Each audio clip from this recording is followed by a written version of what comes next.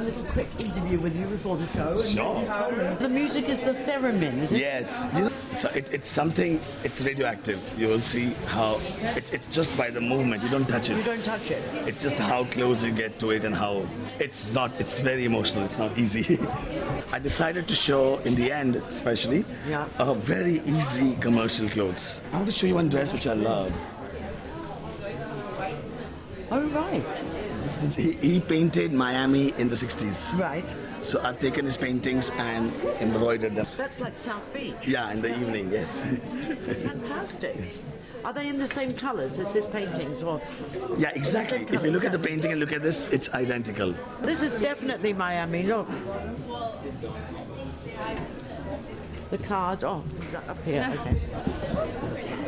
Oh, wow. That's fantastic. Has anyone ever come up and asked you to do costumes for a theatre or ballet? I want to. Because that would be perfect. I want to. I'm waiting.